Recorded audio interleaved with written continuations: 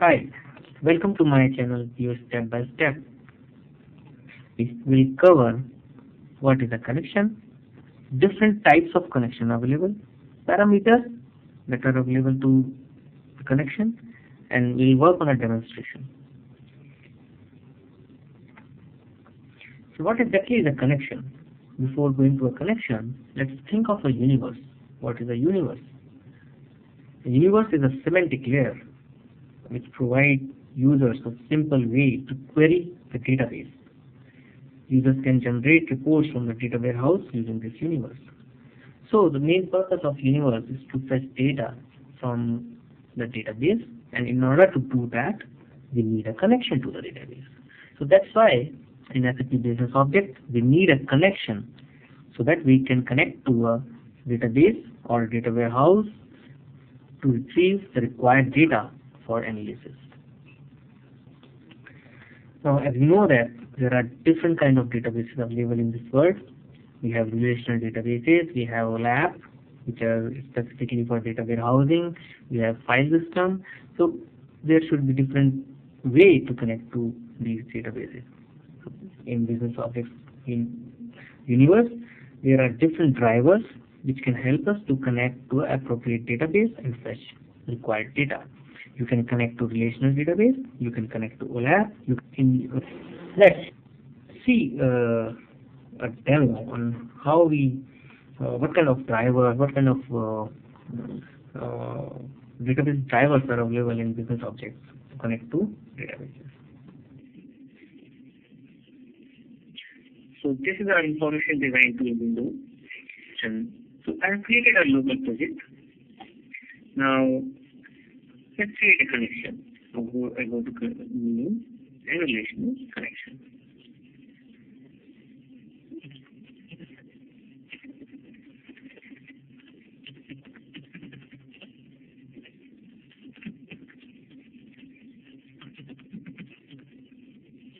Here we can see the list of drivers which are available to us. You can connect to Apache, you can connect to IBM, Microsoft, Oracle, Teradata, almost anything, any kind of database. In database also, there are multiple options available. You can connect using JDBC driver, or you can connect using Oracle client or ODBC driver. So let's see what kind of things are required to connect to JDBC driver. If you want to connect using JDBC, it will ask for username, password. It will ask for the server where your database is running and the port number where it is listening. Thus, it will ask for net service. If you are using Oracle, it will ask for a net service. That is a TNS name. There is one option available that use business object credential mapping. So what exactly it means is when you create a business object user, administrator can use a property in business object user that is called set database credentials, where he can specify a username and password. You don't need to specify username and password in the connection itself. So the username and password will be taken from the business object user account settings automatically. We'll cover this in detail when we work on administration section. Right now, let's use specified username and password.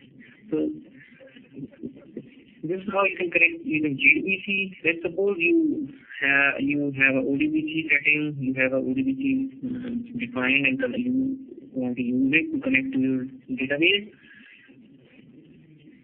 It will ask for whether you want to give username and password or you want to use business object username and password. And then it asks for data source name. This is basically your ODBC name. So this is how you can create a basic connection. Right now I have Microsoft Access in my system, so I will create a connection using that. So here I have the Microsoft Access ODBC driver. My data source name is eSessionWebby. I am not given any username and password, so the leave it blank. Let's click on finish. So we have seen now that how we can create a connection in business object IDT tool. Let's go in more detail and check what are different kind of connections which are available to us. So there are three types of connections: local, secured, and shortcut. So let's cover this through a demo. Right now, I have created a connection using Microsoft Access ODB driver and saved it in my local project. So this is a local connection because it lies on my local machine. It is not available on the server. So suppose I publish my universe to the server so that users can query it, user can create reports using that universe. They need to connect to the database.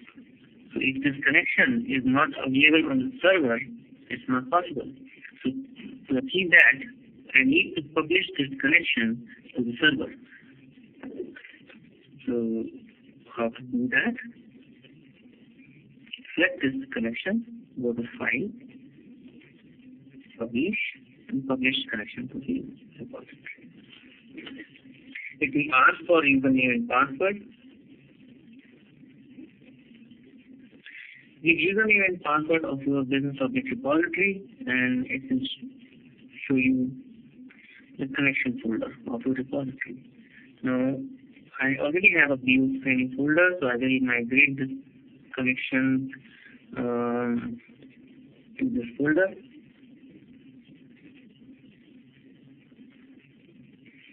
It says that connection was published successfully. Do you want to create a connection shortcut? So I will cover this connection shortcut later. Let's click No here. And by doing this, you can see now my repository is visible in my repository view, and you can see connections in view training. I have this training connection, which is a secure connection because it lies on server. So connection that lies on a server is a secure connection. The connection that lies on a local machine is a local connection. So this is a basic definition of two types of connection. Now let's see what is a shortcut connection. Suppose I do not have a local connection. Let's select this. And there is a geo connection which already exists on repository. Okay. And I want to use this geo connection to develop my new universe or to update my universe.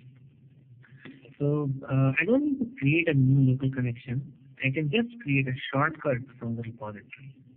Okay. So just select the connection, right click, and create a relational shortcut connection. It will ask the project name. I will select View Training. Okay. And as soon as I do that, a shortcut connection is created in my local machine. Now this connection shortcut lies on my local machine. But it refers to the connection in the repository, so the connection shortcut. If you see the properties, it refers to your repository and it refers to the connection which lies on the repository server. So you can create a shortcut connection that refers to a connection on repository and lies on your local machine, and you can use this shortcut connection for development of your universe. You don't need to create a separate local connection. Now, how this shortcut connection differs from a local connection? So let's create a local connection also here.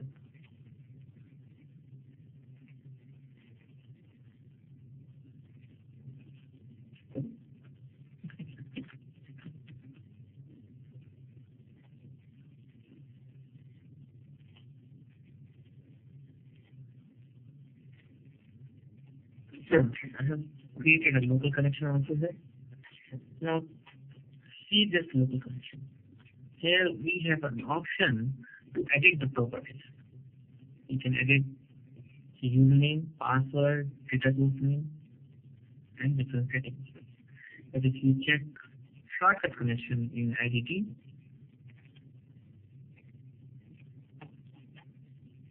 edit connection option is not present. You cannot edit the connection. You can just change the connection. By change the connection means right now my connection shortcut is pointing to du connection.cnx on the repository. I can change the connection and I can make it to point to trailing or some other connection as per my requirement. You can see now my view connection shortcut is pointing to trailing connection.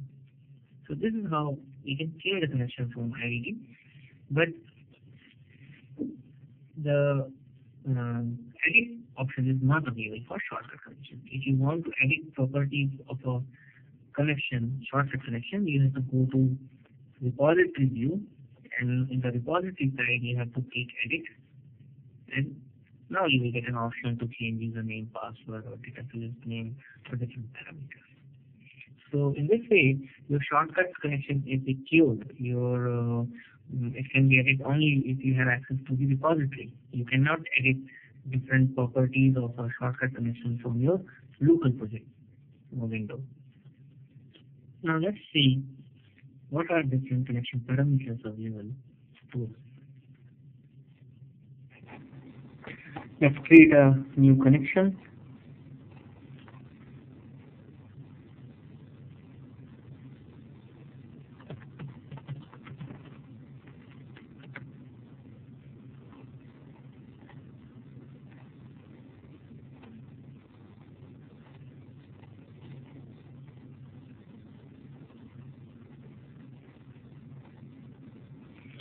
So these are different parameters which we can set in a connection.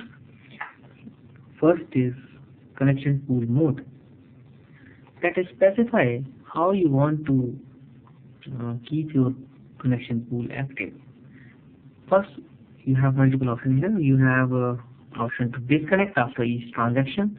Means as soon as one query or one transaction is finished, your connection will be disconnected, and for the query, a new connection will be formed again. This is a slow. This will be a slow process, so it is recommended that you keep your connection active for a particular time. Suppose I want to keep my connection active for 10 minutes, then I can give a pool timeout option as 10 minutes. You can increase or decrease it according to your need. Then there is array fetch size. Array fetch size means number of rows which will be retrieved in one go from the database. For example, if I have 200 rows as a result set of my query, and my connection fetch size is 10, then it will fetch 10 rows at a time, and it will take 20 turns to get the complete data. So you should keep it, give it a value that is high enough to fetch most of the result in one fetch and improve your performance. Remember, increasing this fetch size will consume more memory, so keep in your mind about the infrastructure you have and set this parameter accordingly. Array by size is not used, so we will leave it. Login timeout. This is the timeout in minutes for which our connection will keep trying to connect to a database before throwing an error message. That means, suppose you are trying to connect to an Oracle database and your database is down. So it will try to connect to that database for around 600 minutes before throwing an error. So you should keep it to appropriate values at 20 minutes. So we have covered connection parameters here. That's all for this tutorial. Thanks for watching. For any query, help, or training, you can reach me at dustepbystep@gmail.com. Thank you.